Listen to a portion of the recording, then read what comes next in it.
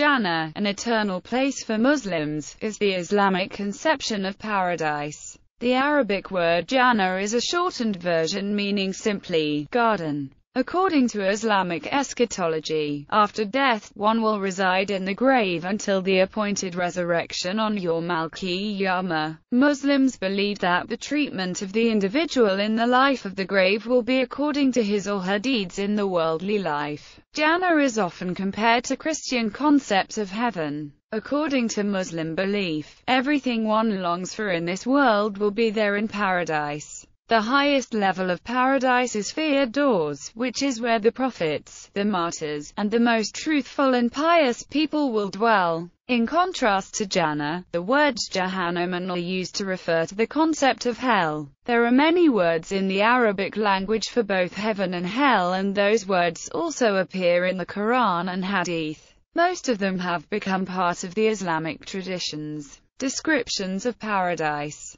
The descriptions of paradise are mentioned in significant detail in the Quran, Hadiths and traditional tafsir. Paradise is described as surrounded by 8 principal gates, each level generally being divided into 100 degrees. The highest level is known as Firdaus. It will be entered first by Muhammad, then those who lived in poverty, and then the most pious. Entrance will be greeted by angels with salutations of peace or Assalamu alaikum. Gardens of perpetual bliss. They shall enter there, as well as the righteous among their fathers, their spouses, and their offspring. And angels shall enter unto them from every gate. Peace unto you for that ye persevered in patience. Now how excellent is the final home. Quran, Surah 13, Ayat 23-24. The Islamic text describes life for its immortal inhabitants as one that is happy, without hurt, sorrow, fear or shame, where every wish is fulfilled. Traditions relate that inhabitants will be of the same age, and of the same standing.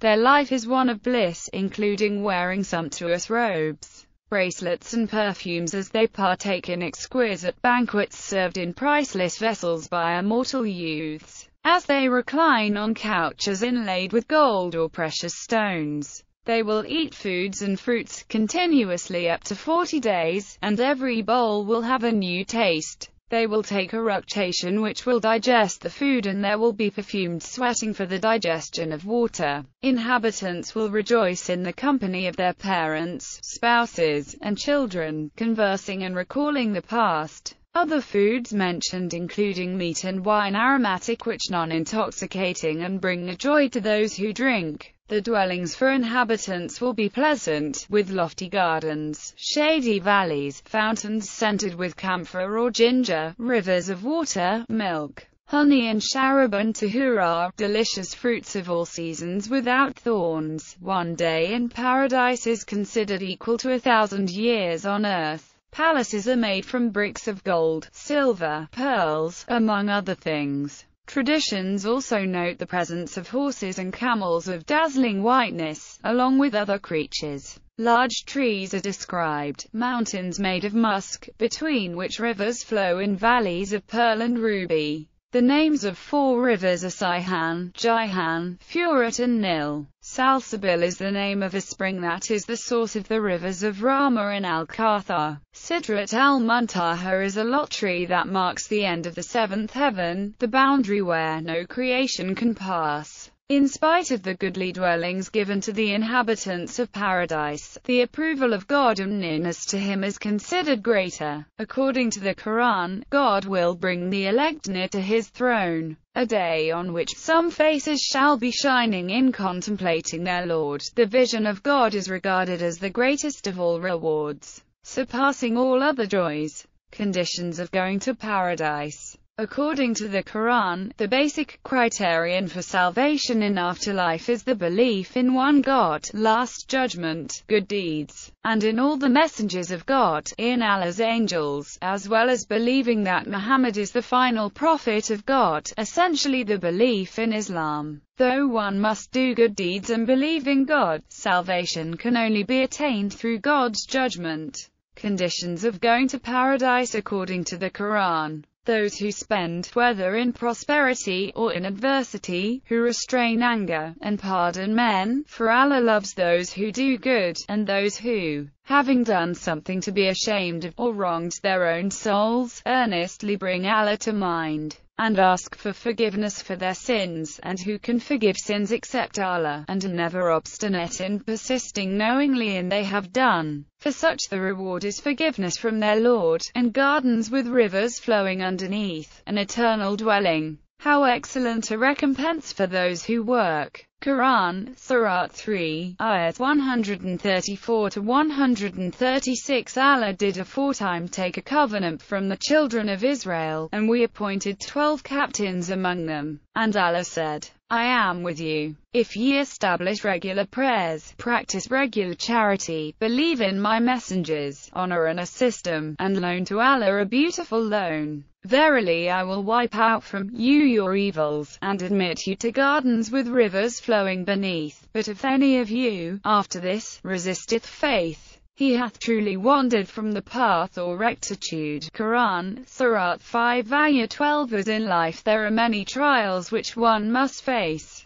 This is also a condition individuals must encounter in order to enter Jannah. Or do ye think that ye shall enter the garden without such as came to those who passed away before you? They encountered suffering and adversity, and were so shaken in spirit that even the messenger and those of faith who were with him cried, when the help of Allah, verily, the help of Allah is near. Quran, Surah 2, Ayah 214. Did ye think that ye would enter heaven without Allah testing those of you who fought hard and remained steadfast? Quran, Surah 3, Ayah 142. The Quran also asserts that those who reject the prophets of God with their best knowledge are damned in afterlife, and if they reject in front of the messenger of God, then they also face dreadful fate in this world and in afterlife. Conversely, a person who discovers monotheism not having been reached by a messenger is called Hanif.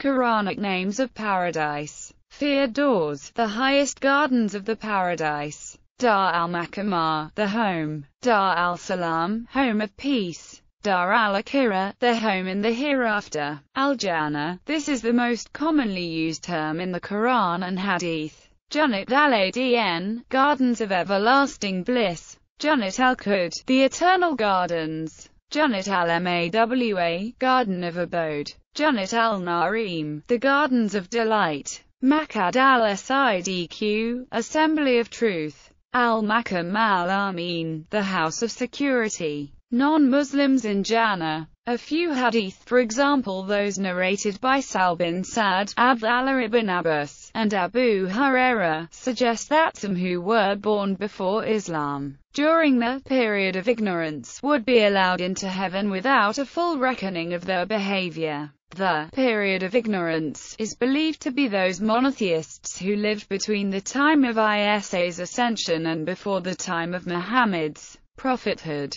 Another hadith states that one certain sect of Christians and one sect of Jews will enter Jannah. Awf ibn Malik reported that Muhammad said, the Jews split into 71 sects, one will enter paradise and 70 will enter hell. The Christians split into 72 sects, 71 will enter hell and one will enter paradise. By him in whose hand is my soul, my ummah will split into 73 sects. One will enter paradise and 72 will enter hell. Someone asked, O Messenger of Allah, who will they be? He replied, the main body of the Muslims. The reason for this is Allah says in the Quran, the religion in the sight of Allah is Islam. Also in another verse, he says, if anyone desires a religion other than Islam, never will it be accepted of him, and in the hereafter he will be in the ranks of those who have lost. No other religions will be accepted in the sight of Allah because he chose Islam to be above all other religions.